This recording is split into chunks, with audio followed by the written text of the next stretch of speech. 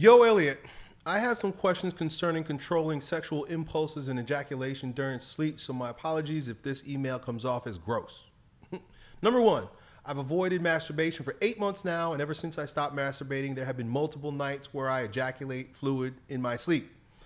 This fluid looks like watery semen but without sperm. This only happens during dreams, but most of the dreams were not sexual in any way. For instance, I recently had a dream where I was fighting a monster and all of a sudden I felt the impulse in my penis which caused me to ejaculate. This was not an issue when I used to masturbate, so now I'm hoping that this is not indicative of some bodily problem. I'm honestly hoping that my body is not trying to tell me that I need to masturbate or have sex, because ideally I would love to live my life without ever needing to pleasure myself. I'll be getting a blood test soon to examine my testosterone and my overall health. Do you have any ideas on why my body might be doing this in my sleep? So this reminds me of an interesting, just a fun little story that I heard many years ago. I think it was told by Alan Watts or something like that. And there was this guru, right? This teacher. So what do you think of the teacher? You think of a teacher or a guru or a master as someone, and he was considered a master, as someone who's mastery over their body. Right? That's the first place to begin. The first place to begin mastery is with purifying your body. That's why fasting and things like that, fasting, meditating, are all forms of having mastery over the body. Even semen retention, it's a form of having mastery over the body. This is why the monks in the monasteries and the sages and the saints do these various things, because it's a matter of having dominance over my lower nature. Right? And so these are good practices. Well, anyway, so there's a story about this master, and the master's master, his teacher, who he loved dearly, died. Right? And so when the students of the first master saw that their master's teacher died, the master started crying.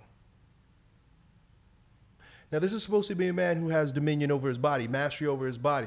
This is a man who is taught to have distance from your emotions. Don't trust your thoughts. Don't trust your feelings, right?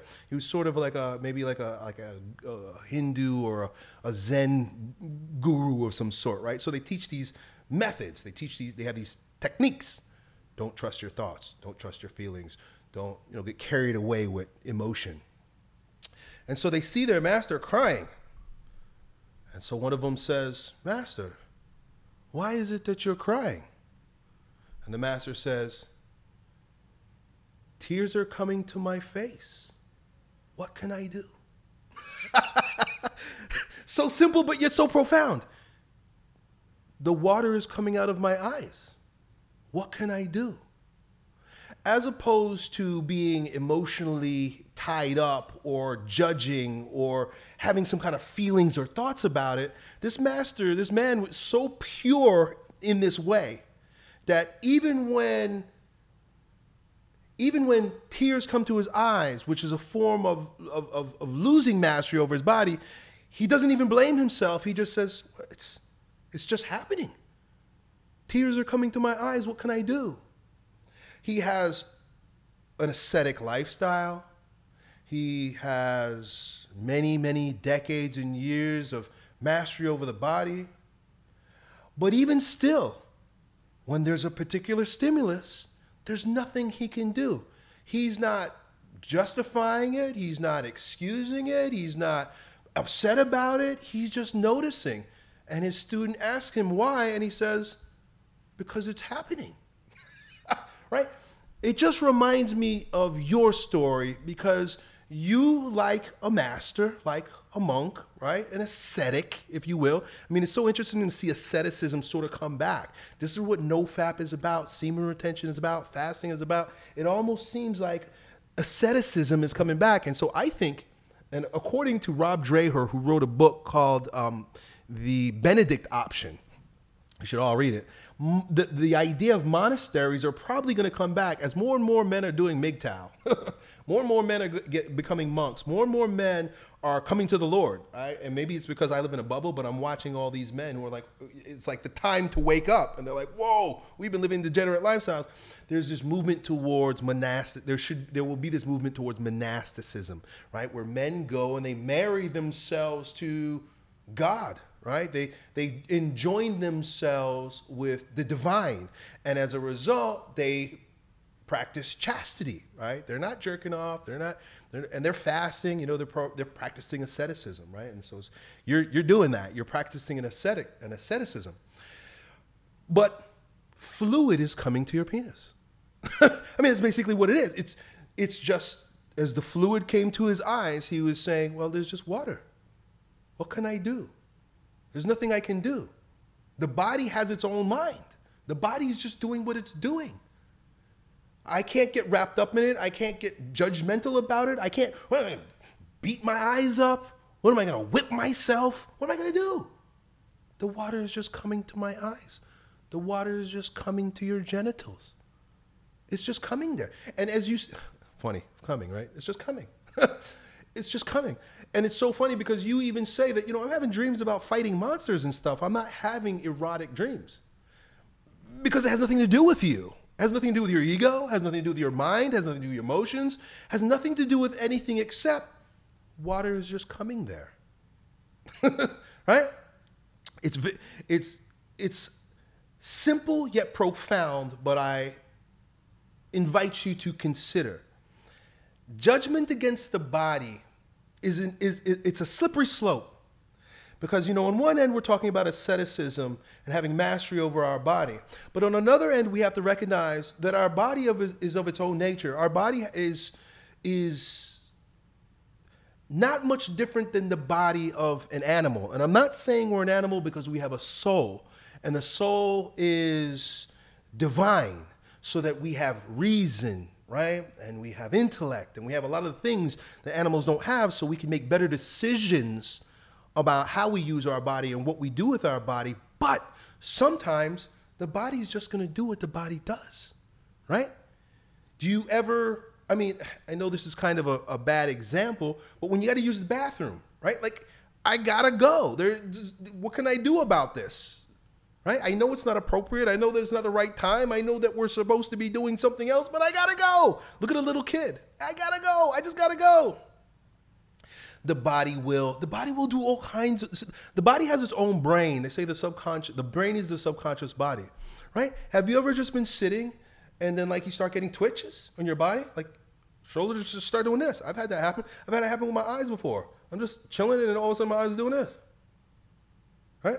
I'm not winking. I'm not thinking. I'm not even trying to make this happen. In fact, if I try to stop it from happening, it's just going to do it more and I'm just going to get frustrated. Right? Hasn't happened in a long time. But things of that nature, where the body has its own mind, and sometimes it's going to do what it wants to do, even if it's against our will, as long as we see it that way. If we start judging it, or we start beating ourselves up, or we start trying to take measures against the natural spontaneity of the body, a lot of times we end up in trouble. That's why I say it's a slippery slope. You're not lusting. You're not watching pornography. You're not masturbating. You're not doing any of the things that would be like worshiping the body, right? I heard the other day that every addiction is a form of worship. Every addiction is a form of worship because as opposed to disciplining yourself or causing yourself to pray every day, you do one of these. Or you do one of these, right? And you do that and it becomes a ritual, right? There's the ritual. You're not engaged in the ritual of masturbation. You're just sleeping and the water comes. I would leave it at that. I would leave it at that. I wouldn't get too much more wrapped up in it. I don't know if a blood test is going to help you or anything about your overall health. I just think that sometimes that's just going to come out. Just like the tears. Sometimes the tears are going to come. Sometimes the penis is going to come. And so I'll leave you with that. He says, number 2, though I no longer masturbate, whenever I'm in bed, lustful thoughts start to seep into my mind. Okay. The Prophet Muhammad recommends people fast if they are not married. And I've been fasting to be helpful, and it's very helpful in reducing sexual thoughts while in bed. However, I seek to greatly reduce sexual thoughts outside of fasting. Do you have any tips on how to control sexual thoughts while in a vulnerable state? It's the same thing. It's the same exact thing. The thoughts will come. What can I do? The thoughts come. Now, fasting is great because fasting is what? A form of asceticism. And all of this, everything we're talking about, really, this is the battle of man against himself through mortification, right? That's what asceticism is. It's dying to the body. And you're already in that process. But the same way that the tears come, the same way that the body comes, is the same way that thoughts come. Boom. Boom. They just come. And how could they not come? We live in a pornographic society. We live in a society from the time you're a child, you're taught that you're supposed to want to have sex, right? And so, without going too far down that rabbit hole, that's a part of the gynocentric world that has perverted our culture by making men worship women, right? When you perform the ritual of masturbation, especially if you're watching pornography, you're worshiping that God. You're looking at it and you go, oh yes, I love you. I love this, right? You're having a mystical worshiping experience. You're not doing any of that. But thoughts come. What can you do? The best thing to do is not to control the thoughts, right? Because that's what wrestling is, right? Wrestling is engaging with it. There's some of the saints say, don't wrestle with the demons. Don't wrestle with Satan. Don't wrestle with your lower nature. And I think it was St. John Chrysostom, maybe, who was talking about what happened in the garden with Adam and Eve. And he asserts that the very first mistake that Eve made, in that instance when the snake comes and says, hey, Eve, you know what? And Eve goes, what? That's where she screwed up. She gave it attention. She gave it validation by engaging with it. Do not engage. In fact, I think it was Ignatius Brianashab, Orthodox bishop, who said that. It was like, the first thing to do is not to engage. He says, because Satan is much, much, much older and wiser than you. And that's true. You ain't going to beat Satan. So you know what you do? Flee. Run. Right? Do not engage. And so when you say, I want to control my sexual thoughts, essentially what you're doing is trying to engage your sexual thoughts. What I'm inviting you to do is ignore your sexual thoughts. The difference between this is when you engage, you have a feeling about it. You have a judgment about it. You want to do something about it. You want to fix the problem. But essentially, what I'm saying and what Ignatius says is, don't even acknowledge the problem exists. Because the minute you do, you give it life. That sexual thought comes, notice it, but let it go. Let it skim the top of your head without making its way down. This is what happens when you engage a thought. Think about it. Think about even that term engage. Have you ever heard somebody say that? Like engage a thought, engaging in some thought. Engagement. Who else do you engage? You engage a woman. That means I'm going to bring you in and I'm going to make you mine. We're going to become one flesh. When you engage a thought, you're making yourself one with that thought. Don't engage the thought. Let the thought go.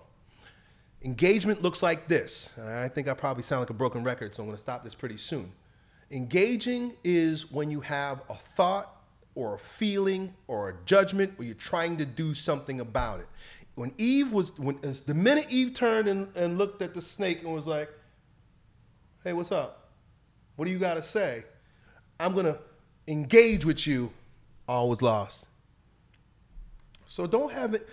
And I think maybe the theme of our conversation here, an answer to your question, essentially is stop judging yourself.